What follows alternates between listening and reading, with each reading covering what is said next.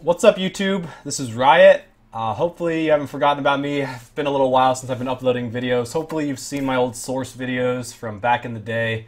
Been playing Counter-Strike off and on for the last 10 years, but been playing a lot of Go recently.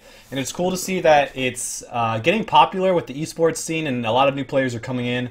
And there's kind of a big resurgence in it right now. So I thought, what better time to start, getting back into movie making. I've been streaming a lot recently at twitch.tv/riot12345. I just started out, so I would really appreciate any followers or any support. That'd be awesome. I've been streaming a little bit on YouTube, kind of testing the waters there as well. So please kind of be on the lookout for that. And I'd also like to start making more tutorial videos, more gameplay videos, not only of Counter-Strike, but of Hearthstone and Street Fighter 5 when that comes out, and playing a lot of that as well. So what I thought I wanted to do, since I kind of got this a lot on questions from like in the YouTube messages over the years, like how do I do certain things, and I thought since there's so many new players, I wanted to kind of reintroduce myself and show some basic things with rifles and spray control and what to think about in Counter-Strike, because I see a lot of new players making mistakes and I want to help those guys out. So this is basically rifle tutorials and just kind of general gameplay sense of things you need to think about when playing Counter-Strike Go that will make you a better player. Apologies for these sunlights. It looks like I'm glowing right now. But let's get into it. I started a server offline with bots. I'm not actually going to use the bots, but this is going to be a really good way for you guys to practice. So kind of do what I do here. I'll show you some commands and some things to think about in order to practice your rifling and to just get to be a better Counter-Strike player in general. So first of all, we're going to turn off and on some commands here. First, I will do SV_cheats 1. Offline server, so we're going to turn on some special commands.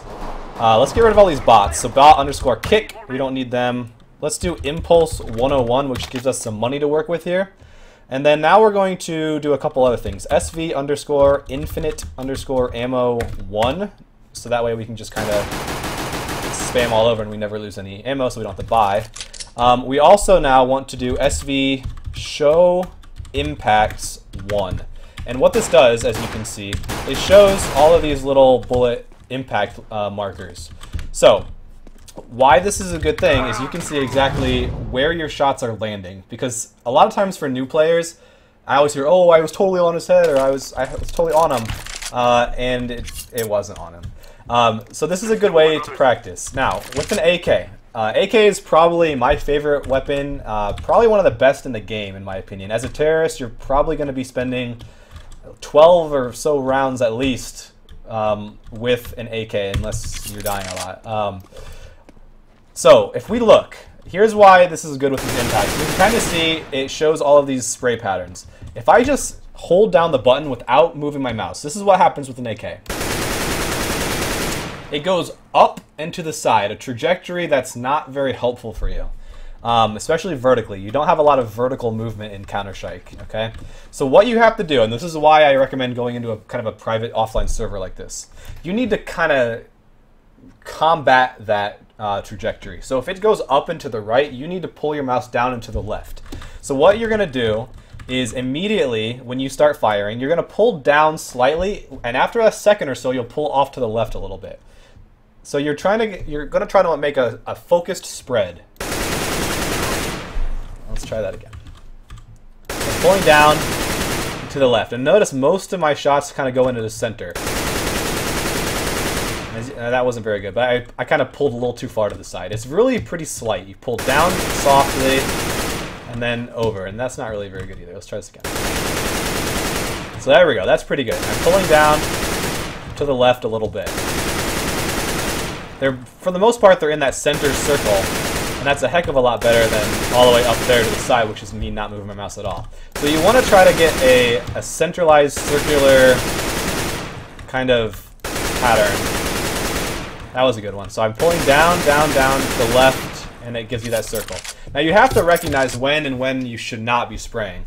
If they're at this distance to the wall, or someone like comes around a corner, like that's a good spray thing. If they're over there, like coming off that lip, you can't really spray. It's just too far away. especially with an AK, which is kind of a crazy spray pattern, okay? So again, you want to get out of the habit of spraying as much as possible, but there are some situations where you need to. So even at a distance, you can still kind of pull down and, well, it's not really that even, but you can kind of pull down to the left and kind of keep it centralized. Now, same thing goes with the M4 for the most part. It's not quite as exaggerated as the AK pattern. However, it is, for the most part, pretty similar. Now, the silenced M4 is slightly different. It has a tighter spread, but with the M4, I don't know, a lot of people have gone back to it since the nerfs, but of the silenced one anyway. This is without me holding my mouse in any different direction. So, again, it's similar. It goes up. This one banks to the left and then off to the right. Similarly, you can kind of pull down, and it will pretty much stay in a central spread. Now, with any gun, or any rifle, I should say, because SMGs, like P90s, are different. You can just kind of spray a little bit more. But with M4, you kind of want to just do these like 3 to 5 burst sprays anyway.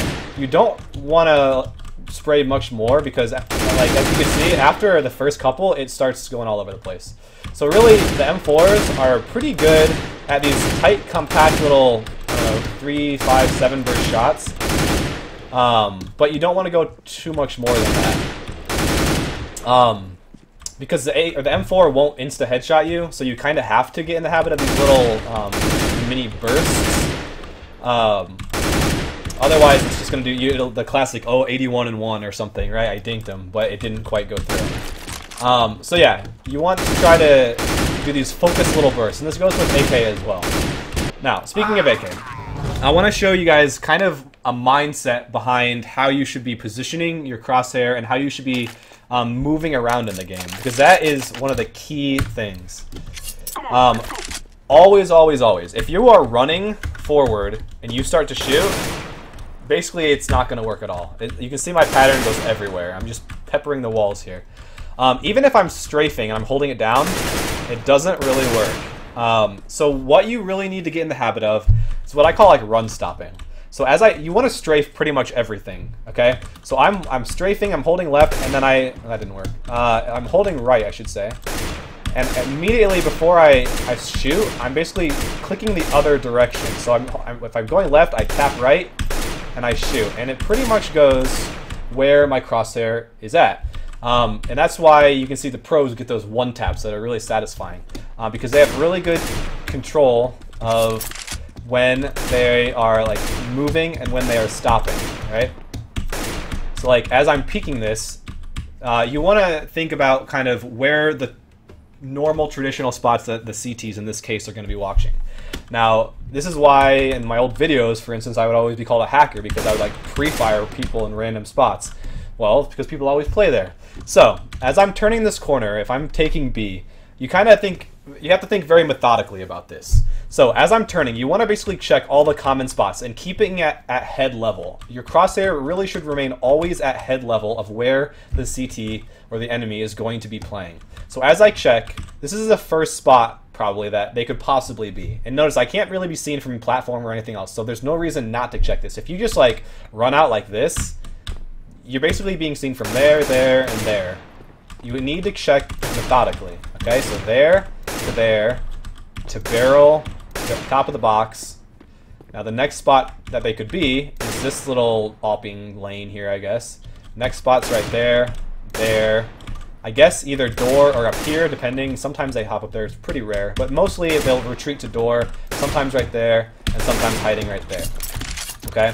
But the thing is, when you're peeking this stuff, in my opinion, if they know you're there, and time's going to run out here, I guess, but you want to kind of shoot a little warning shot, right? Or pre-fire, basically. If you hit them, great.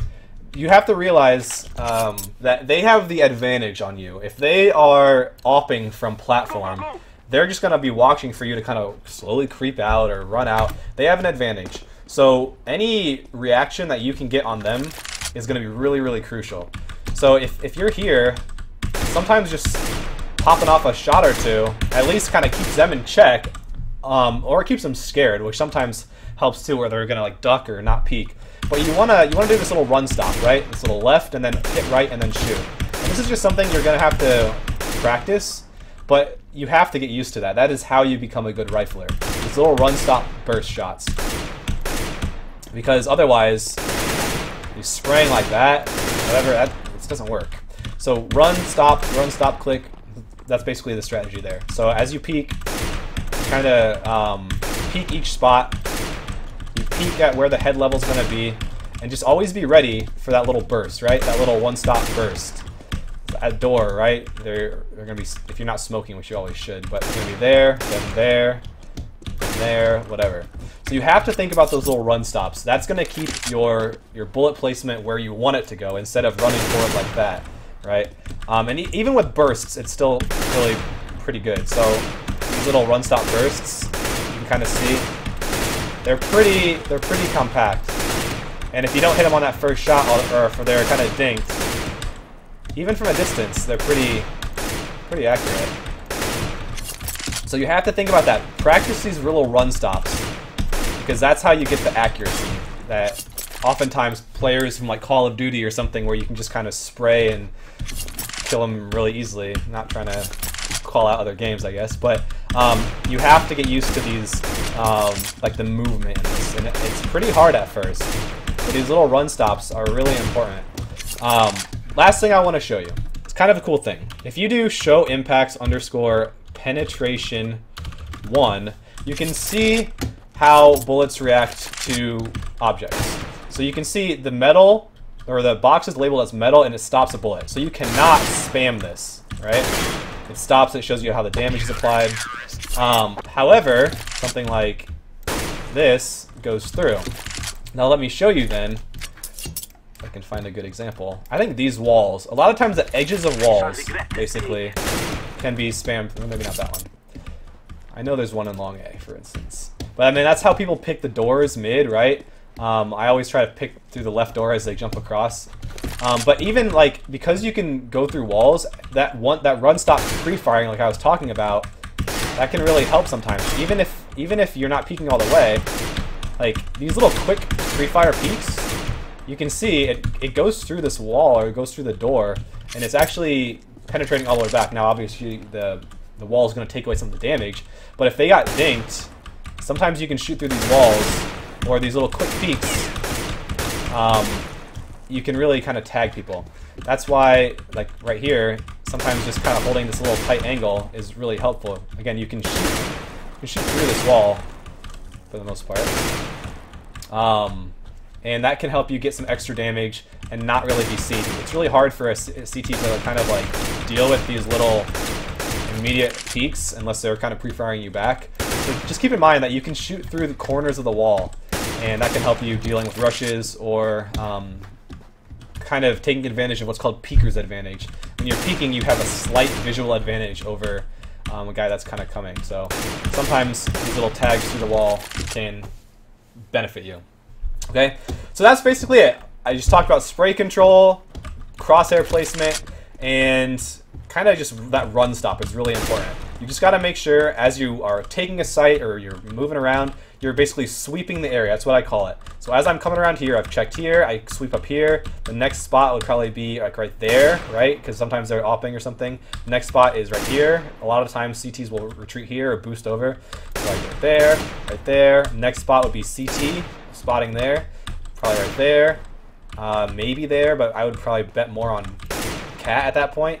And then again, you're just kind of checking all of these spots as you go. You have to do it one at a time. Even as I'm going right here, I check here, then here, whatever. You can't just run around, right? So hopefully this helps you. Think about your crosshair at head level at all times. Strafe, run, stop, shoot, and make sure you're clearing spot to spot, so that way you're not getting shot or vulnerable from any one position. So hopefully this helps you. Please consider hopping on and watching me stream sometime at twitch.tv/riot12345 or YouTube. Kind of check out my stream on there, see if I'm live ever. And I would appreciate you subscribing, liking, following, all of that social stuff. on YouTube and Twitch. It would help me out, and it's fun to talk to people in the chat. Please let me know if there are any tutorials or gameplay footage, types of matches or whatever that you'd like to see. I'd really like to start producing more content for you guys. Hopefully this helps. Maybe next time I can talk about AWP, Deagle, other SMGs or something. But hopefully this rifling tutorial gives you some stuff to think about and some stuff to practice. So hop into the server, practice run, stop, shoot, sweeping the scene basically, and your recoil control, and that will help you become a much stronger CS player and raise those matchmaking ranks. All right. Peace out. Thank you for watching. Like, subscribe, follow, and I will see you guys later.